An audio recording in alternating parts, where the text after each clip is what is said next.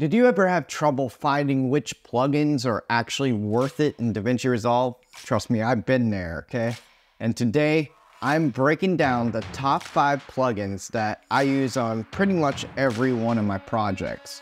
So let's get into it. First up, Gling.ai. Now, this isn't a plugin, but it's rarely talked about on YouTube. And trust me, this thing is a powerhouse. This AI software will match your video to your audio.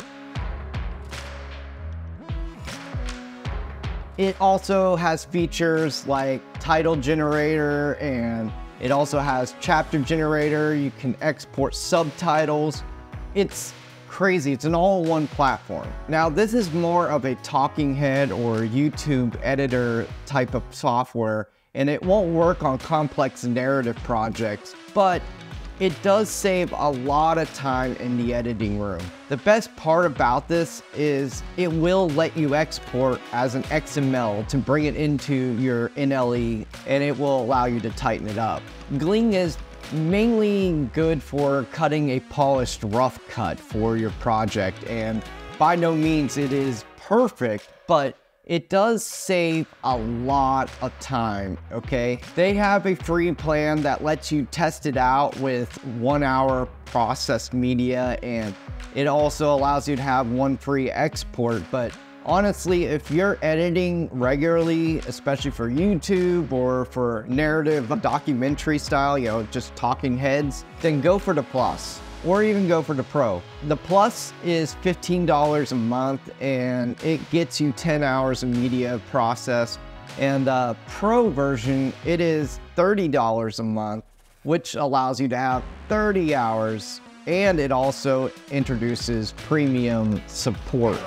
I've never used the premium support, so I don't even know what that is. I have the Plus version, okay? So check the link in the description box if you want to give it a try. It is absolutely incredible, and I'm sure you guys will love it. Next up, let's talk about Motion Array. This one's an all-in-one plugin that's packed with effects. Pretty much everything you need to make your videos look professional. It's $29 a month, or it could be a bit cheaper if you pay annually. Whether you're doing corporate work, YouTube videos, or even narrative projects, Motion Array has you covered.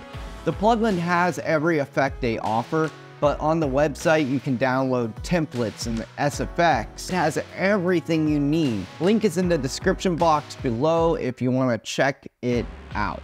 Now, let's talk about audio.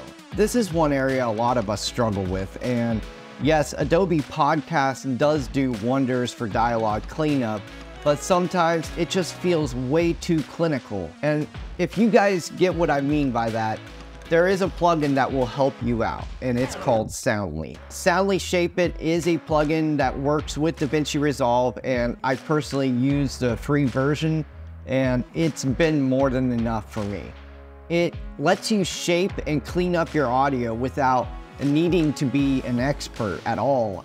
They do offer a paid version, but again, honestly, everything adds up monthly, and why spend the extra monthly cost when you can get what you need for free, right? This free one works great, and definitely, you know, you guys need to check it out. It's in the description box below. Plugin number 4. Let's get into Magic Zoom, okay? This is the 3rd version of Magic Zoom from Mr. Alec. For those of you who love fancy zoom transitions, Magic Zoom V3 is a no-brainer. It takes all the guesswork out of keyframing and lets you create clean zoom transitions in just a few clicks. You know, you just drag and drop it, and I personally use an adjustment layer, and that just allows me to get more flexibility when it comes to adding the transitions in. Lastly, and one of my favorite of all plugins, is Kazi's Toolkit.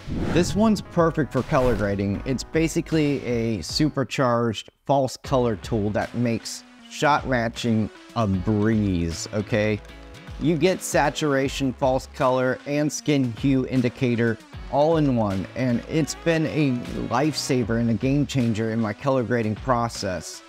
Yes, it's $97 for it, which might seem like a lot, but it's worth every penny. And if you care about your grades, if you got the extra cash, you can even go to the full toolkit bundle, which is $776, and honestly, it has everything you need for color grading.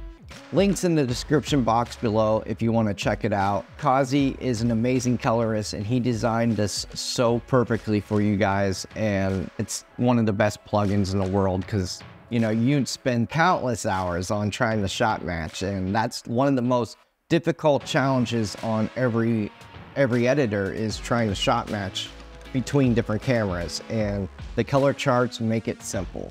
Those are my top 5 plugins for DaVinci Resolve 19. Each one of these have made my editing life so much easier, and I'm sure they'll do the same for you. Remember, all the links are in the description below, so check them all out. And if this video has helped you out, hit that like button, subscribe for more tips, and as always, practice and create.